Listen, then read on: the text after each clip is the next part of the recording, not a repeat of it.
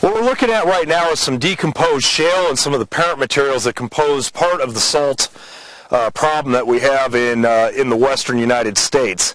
A lot of these materials were originally formed from marine shales and mudstones, and the salinity takes several forms within the stone and the underlying substratum. One cause of salinity is what's called a salt anticline, and those occur deeper in the earth when overlying rocks compress down on a buried salt layer and help force it up to a surface.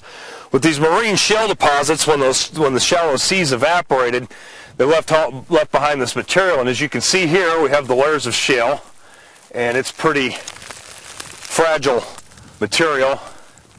And inside the shale, both inside these little layers, right here, here's a little piece of the salt right here.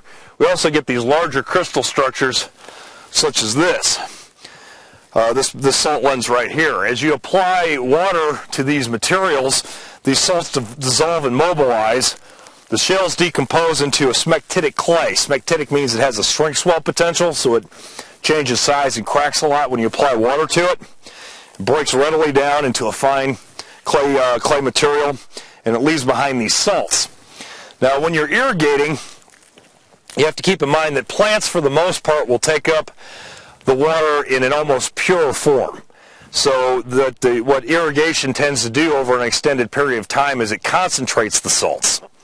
Another thing to keep in mind is that when you are irrigating, whether the source of the water is a ditch, a well, or even natural rainfall, all of those water sources have salts in them in some amount and some quantity that we can measure. So it's very important that we manage the salts effectively in order to maintain suitable irrigation and agricultural production on the site. If we don't, what ends up happening is the ground will undergo a salinization process, and it can get to the point where it is not economically feasible to reclaim those soils and keep them in agricultural production.